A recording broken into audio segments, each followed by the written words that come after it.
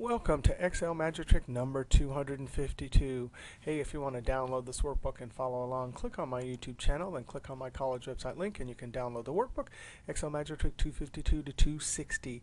Hey, we have a column of data here, and we want to count the how many rads there are in this column.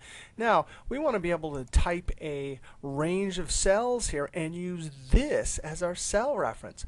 Well, we could do COUNTIF, but how in the world would we tell COUNTIF to look at that range right there and then correspondingly look over here?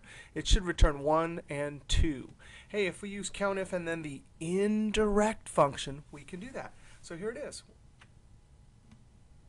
Equals COUNTIF. And instead of just clicking here, which won't work, we will type the indirect. The indirect function takes a reference as text and converts it to the actual reference that a formula can use. So now, for COUNTIF, we have our range, which would be there. And if you don't believe it, you can always use your F9 key. Let's just highlight that and then hit F9. You can see right away that it actually got it, rad, SDF, rad. Always click Control Z, because that would, if you left the formula that way, it would hard code it there. And then comma, and then in quotes, rad.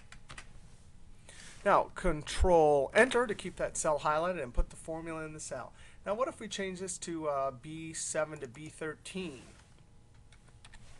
Sure enough, it would update. What if we did B11 to B27? Sure enough, there'd be 4. B11, there's B11, there's 1, 2, 3, 4.